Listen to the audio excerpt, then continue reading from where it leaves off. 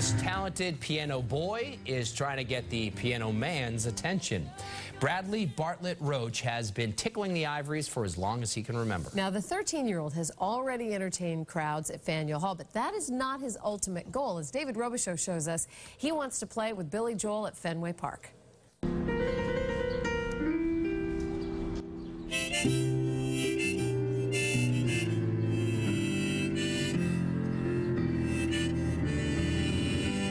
It's not 9 o'clock on a Saturday, but the Faneuil Hall crowd shuffles in. And they sit at the bar and put bread in my jaw and say, man, what are you doing here?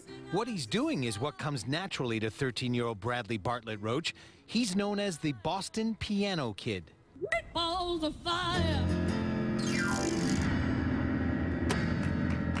The audience is always amazed by his age. Some come up for selfies. You're very good.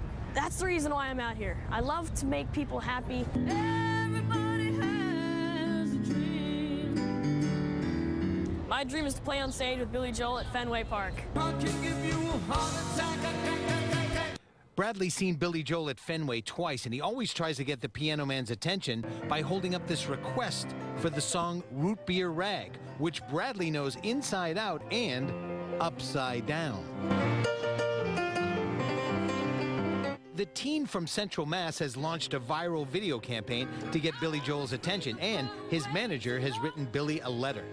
You are my music idol. I've looked up to you for about all my life.